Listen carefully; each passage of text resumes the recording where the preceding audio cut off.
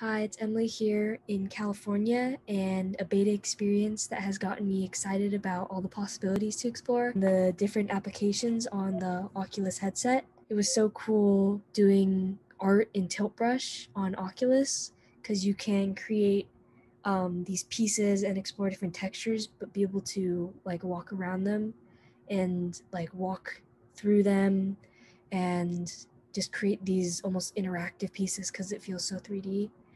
And also, it was really neat to meet up with the other participants and engage and like be able to talk and communicate and feel like we were all present and with each other, even though we were around the world. We were able to explore like different settings and have conversations, feeling like we were talking face to face. So, looking forward to exploring more.